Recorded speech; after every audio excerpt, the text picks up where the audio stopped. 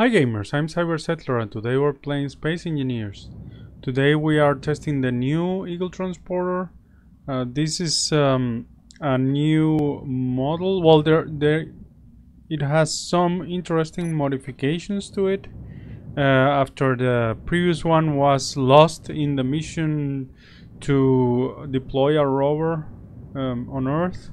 And this one I'm using the industrial mod, the industrial DLC for it, and as you can see, it has really improved aesthetics to it.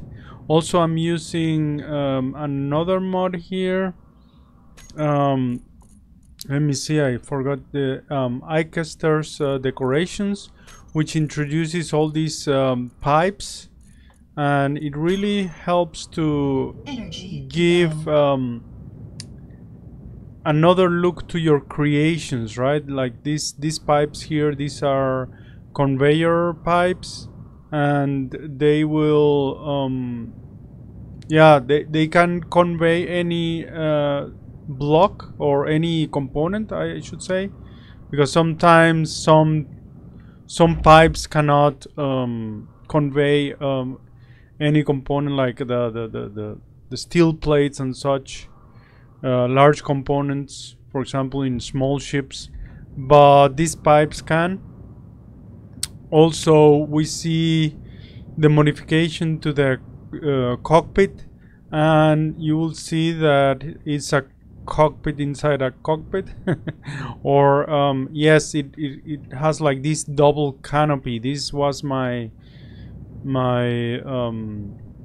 yeah, my best effort to somehow bring a closer semblance to the original Eagle Transporter of the Space 1999 TV show. And yeah, and also a difference is that the aft compartment, I made it like symmetric to the access corridor here, the what I call the service module here, because before it was larger, and now also we have this engine. The industrial DLC engines look really good. Here we have hydrogen tanks connected to them, 4 of them, and I will show you the interior. So in the aft compartment I have survival kit. Also I have like this toilet. This is following like the original design, right? The Space 1999 Eagle Transporter has a toilet in this section. What is missing from the original series here is the nuclear reactor, but we can replace the survival kit by a nuclear reactor if we wanted to. So, and it would be then closer to the original. What else? What's difference? Let's go to the front part.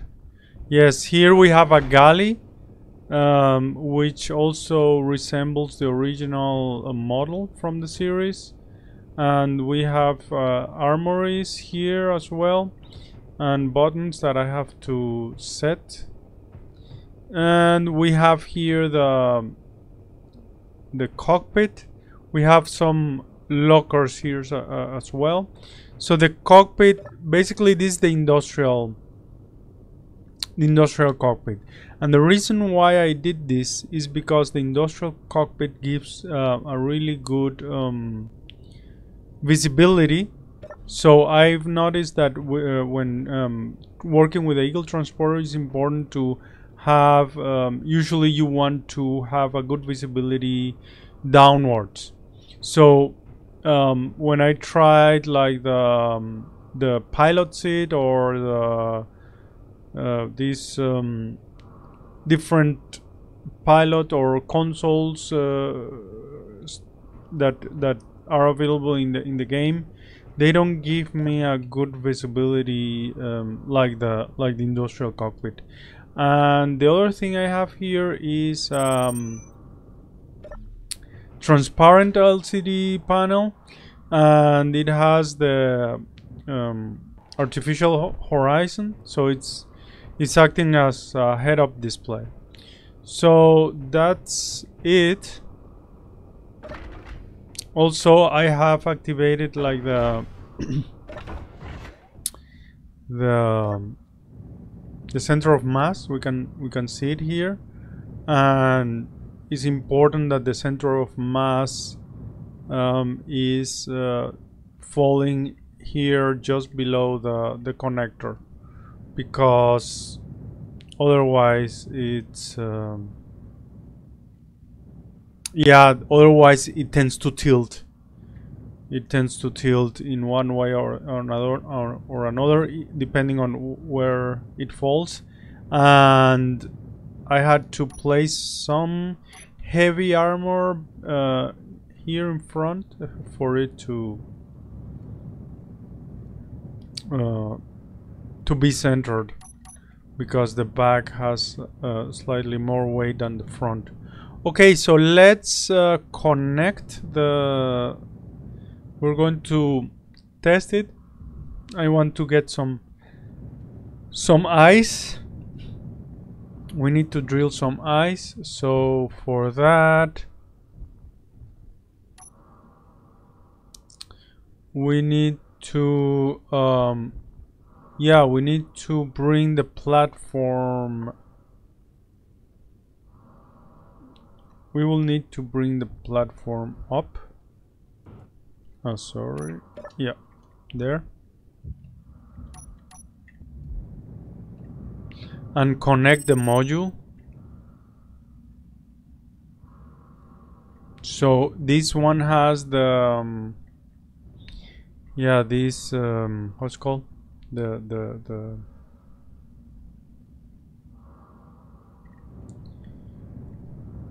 the prospecting module, and I have to turn on... I forgot about turning on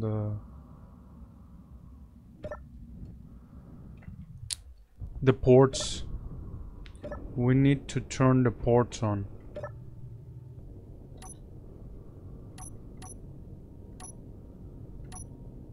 Here. That's the number 3. And this should connect everything. Let me also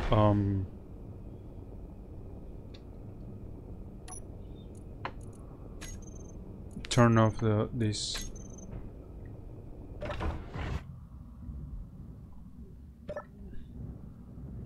Okay, so yes, here we will need to also turn off the landing prospector landing gear unlock and turn them off. Yes, and now it's connected. It was preventing the connection. Okay, so that's it, and we can now yeah, I think we can go for ice now. So yeah, I need large amounts of ice.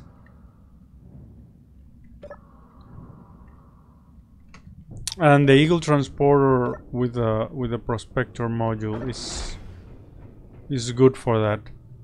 So let's see.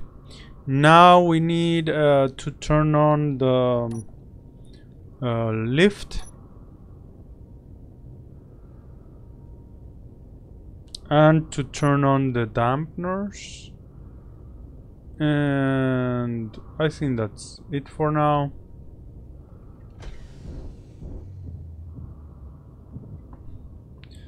So this is a good combination to have the dampeners on and the lift, because the lift will tend to keep the... Yeah, we need the impulse as well. The lift will tend to keep the ship static, but since it doesn't have RCS on the RCS thrusters, then it doesn't compensate for the horizontal. So what's compensating for the horizontal is the gravity. Sorry, for the vertical, I should say.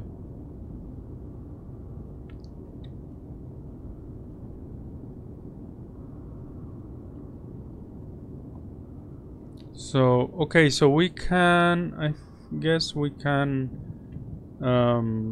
drill from any of these sides.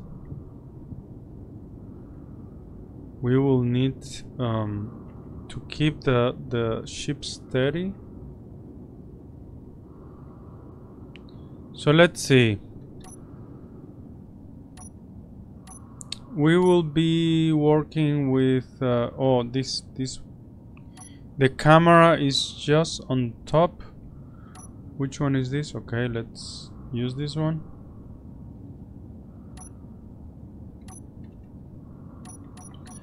I think this is the camera just below the service. Yes, this the other one that points to the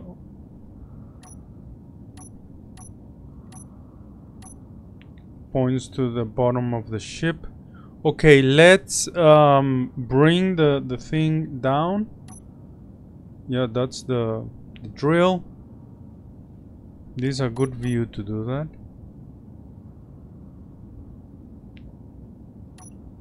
And now we can just extend the cylinder. And we can now... Ah, wait, yes, right, there is a camera. This is a better camera. Yes, this is from this is a view from the prospector module, so that's good. It's a good view. So we have to be careful not to destroy the drill. What will give us like a sense of the altitude, I guess, is the shadow. Right, there's the shadow. We should turn the drill on. Now it's on.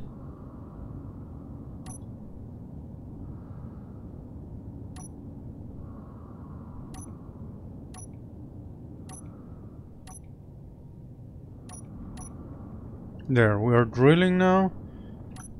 I want to keep this steady. It tends to go backwards. Now it tends to go backward because of the drill. The drill, it's a little bit back.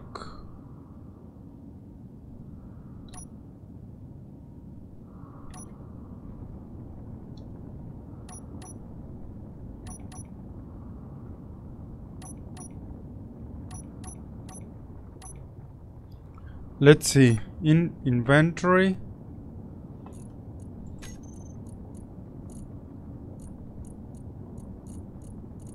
One thing, really important thing. Let's see, because it could be that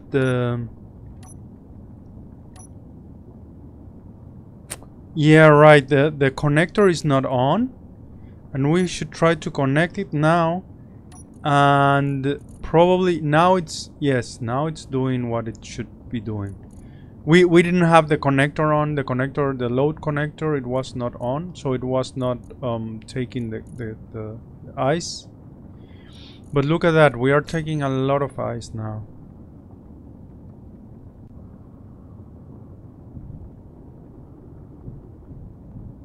We could also drill sideways.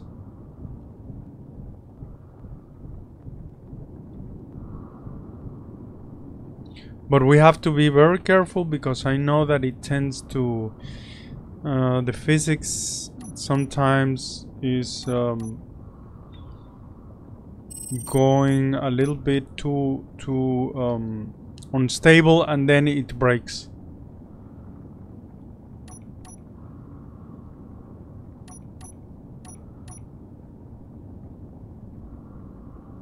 Okay, so how much ice are we getting? I think we load connector transport. Yeah, the connector gets filled. And what else? And the generators, right? The generators take ice, but they are not taking as much ice as they can.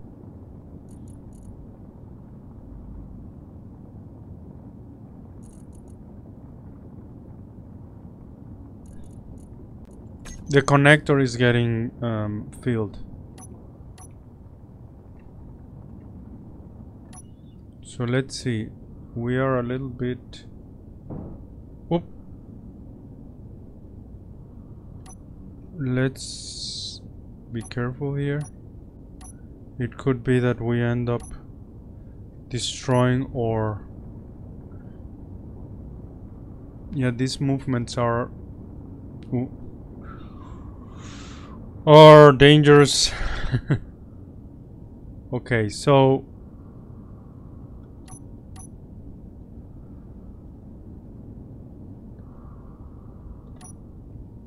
Yeah, but it seems to be working perfectly. I'm really happy with this model. I think it's an improvement. Well, I really like the head-ups display here.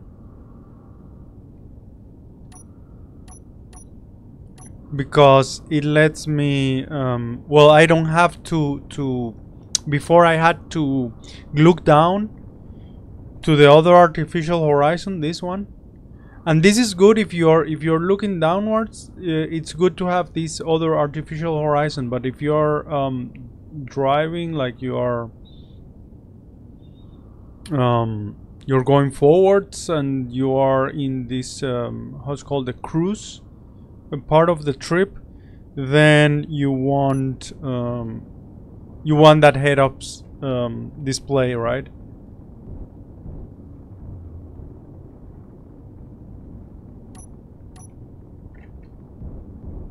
You want the one that it's just in front of you and you don't have to look down or anything. Okay, how much do we have now?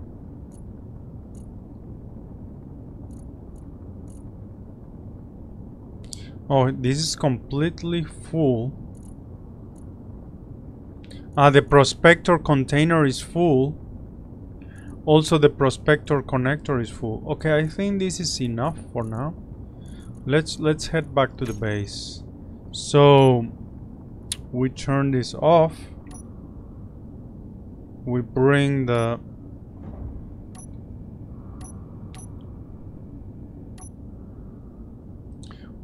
drill up as well.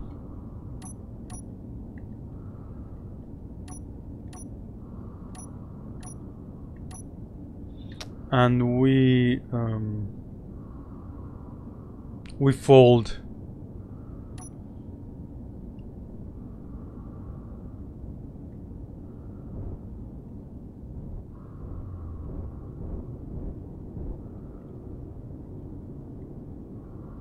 There we go. So let's go back to the base. Let's turn off the RCS. The RCS, the problem when we have RCS on is that we consume more fuel than... RCS is good if you want to remain static, or you're making like this really precise movements. I was not in the right... Yes. So this mode of traveling, like with the dampeners on and the RCS off, what we do here is really we spare fuel.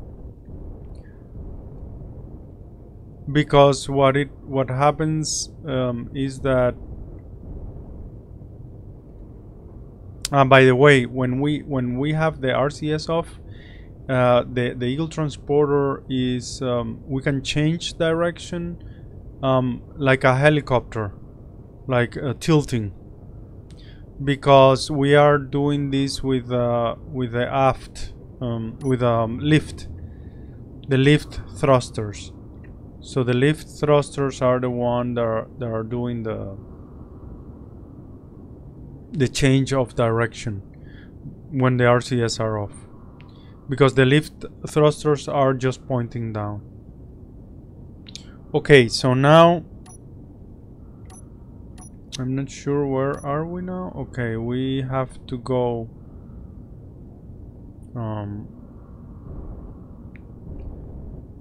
to the left.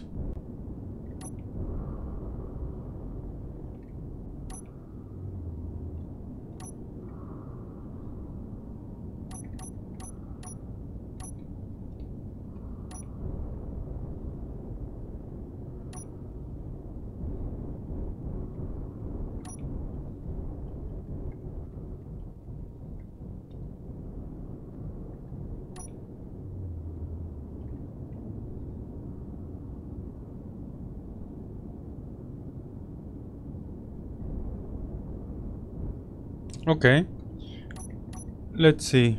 One of the cameras is I think it's this one. This one is just really close to the connector, the aft connector. There's a connector aft that will let us dock with a base. And also I placed some really special what's called special blocks on the platform that will force the Eagle Transporter to move to like a predetermined position, like this landing position. And these blocks are the ones that you see in the left and right bottom side of the screen.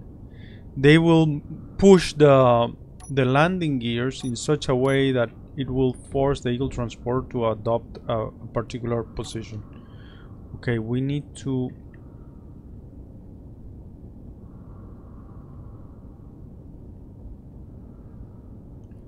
let's see. And one thing I want to do is to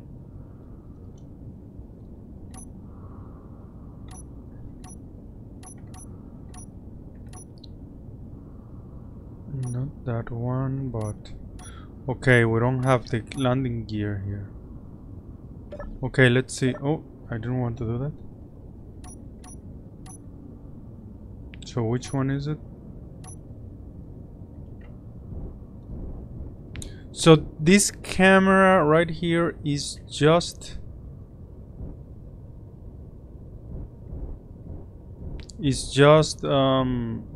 beside the connector. So we should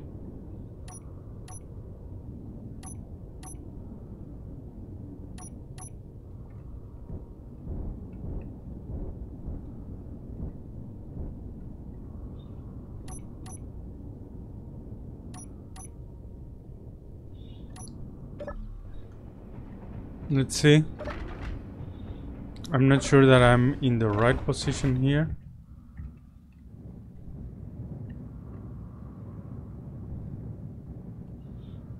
Ah, look, no, I was mistaken about the camera. In fact, it's in the back, so I was confused right there. Okay, so we just need the connector is in fact I shouldn't do this.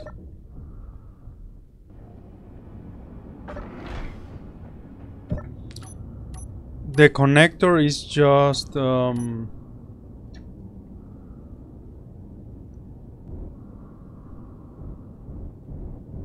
ahead, right?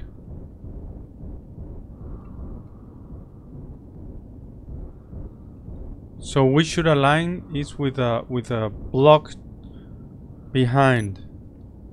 But let's stabilize a little bit. There. It looks like yeah, complicated maneuver, but it shouldn't be.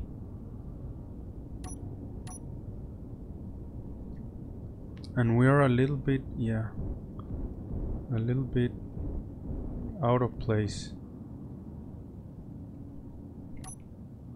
This should be close. And we should see like the...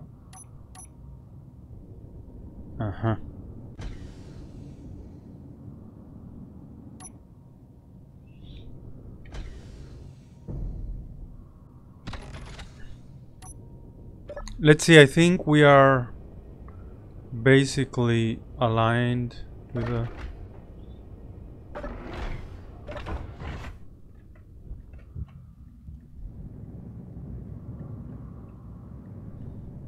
Yes. And these are the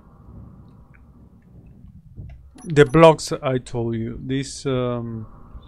These blocks will push the landing gears to adopt a certain position. So we have those in each of the landing gears, and as you can see, it's difficult for the Eagle Transporter not to fall in that position. So this helps a lot, because usually it's very difficult to have the Eagle Transporter aligning to us in a certain way. And this is the way I found out to do that. Of course, the connectors help because they have like this magnetic field, but keep in mind that there are several degrees of liberty here that make this really complicated to have it in a particular way. So, and these are blocks from the industrial DLC, and I found out that this layout here, it helps a lot. Okay, but then that's it. We can turn off everything. The Eagle Transporter is a bulky ship. So for most of the things I would use like the small ships, the small grid ships, the minor and the utility. But for example, I had this let's say requirement that I needed. For example, now I need a lot of ice, and for that I will use the Eagle Transporter. Like in one trip, even though it takes some time, like you saw now, it takes more time than to go with a miner, drill some ice and come back. The small grid miner is it doesn't hold that much ice, so I think it holds maybe 20,000 kilograms.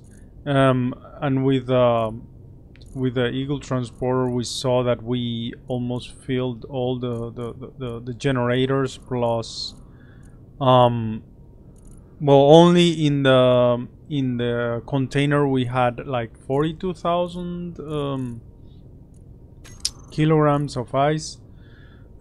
And now we have certainly we filled everything, right? Yeah, now I have like extra 4 generators, and they are almost at 50% each. So yeah, that's great. Okay guys, so this is everything for today's episode. I hope you enjoy it. I will be placing this model in the Steam Workshop, by the way, if you're interested. I think this would be version 8. And yeah, now you have an Eagle Transporter that resembles a little bit more the original. I think maybe some of you were not happy that the Eagle Transporter didn't look quite as the TV show, but keep in mind that I always seek like this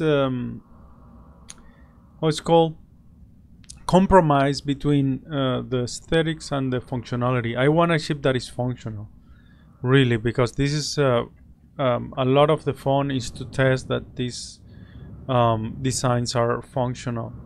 And yeah, one of the issues was the command module, and it's really hard sometimes to get things looking in a certain way with the limited blocks that we have available, and there are yeah, certain limitations that makes this difficult. Also note that I'm using like this dark color under the ship, under the command module, just under the cockpit, the industrial cockpit. And there's a reason for this, because you see also these black colorings close to the windows in the Eagle Transporter, and I think the reason is to prevent reflections. So all the surfaces near to windows, they are black colored to prevent reflection and then obstructing vision to the pilot. So I think this is the reason why, and we made this. So you will see, of course, that the like this black pattern is not the same as in the Eagle Transporter, because also the command module has a different shape, but they are doing the same. They are performing the same function, and in this case, they are preventing reflections. So yeah, this is everything for this episode, and I hope to see you in the next one. This is Cyber Settler signing off.